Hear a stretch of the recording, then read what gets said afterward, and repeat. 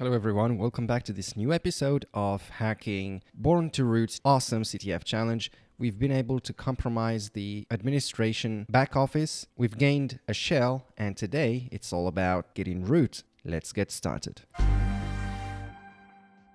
I'm going to put all the episodes in the description box. When we get root, make sure to check them out to learn more details about how we've got here. But essentially, we uploaded a malicious extension and used the console that comes with the web shell to gain an initial foothold. So we are running as www-data. Do we have anything under the home directory? Yes, we have tim. What do we have under tim? Nothing. Can we create like SSH folder under tim?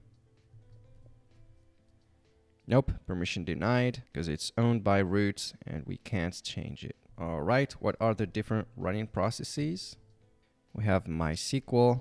It's running as user MySQL, so I'm not sure if this is the right way to go to root, but maybe we can find something stored in a database. We have syslog. We have cron.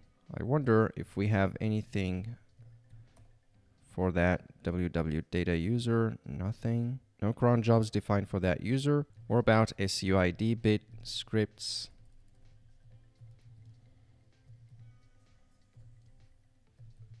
We have a lot of permission denied errors, so we're going to redirect the errors to dev null. And we get what we have here. Sudo, yeah, the usual stuff. Nothing really interesting here. Do we have sudo? Yeah, it's prompting us with a password which we don't have for this user. But since this is not an interactive shell, obviously we can't input our shell. I'm going to see if I need a reverse shell to upgrade this to an interactive shell, but basically this is enough for me until now. So what else can we do here? So we've looked at cron jobs, suid bits. What is the version of that kernel? 3.16. It's a Debian 8. I guess it's vulnerable to a public exploit already, but I'm not very fan of this route. I like to exploit configurations and vulnerabilities inside the machine rather than the kernel or the version that is vulnerable. And because this box has been published in 2019, I suspect that, yeah, with time, potential issues will arise that would facilitate the root portion because an exploit would be published, but we don't want that. And that's certainly not the intention of the author, I guess. So we are www-data. What can we do? Do we have anything under temp directory? Nothing really interesting. What about var temp? Nope. What do we have under var? www.html. Oops. ls. h.a.c.k doesn't have any content. The Joomla directory, but nothing else. Nothing interesting here. What is the content of etc cron tab? Nothing out of the ordinary. Can we find like files for the user tim? If there's a script that's running periodically, we can potentially abuse that. Oh, we have something. Let's use -ls here. So we have a file share Python script under opt scripts that is readable by everyone and also executable by everyone. Let's see its content.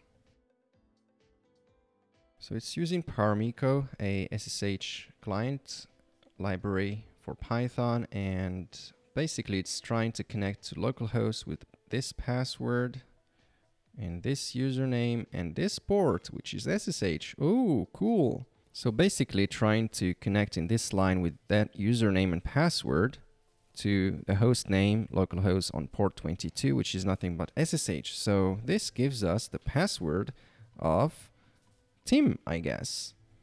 So let's SSH into that. SSH tim, ctf18, rootme.org. Yes. And let's use that password, lol. Enter, and we're in. Perfect. We are tim indeed. And do we have anything under tim? No. Does tim has anything in cron? -l? Nope. We have a permission denied. It's a weird error here. All right. What can we run as sudo with this user? Sudo -l Paste in our password, enter. Oh, we can do pretty much anything with sudo. And particularly, we can do sudo su to become root. Hit enter, and indeed we are root.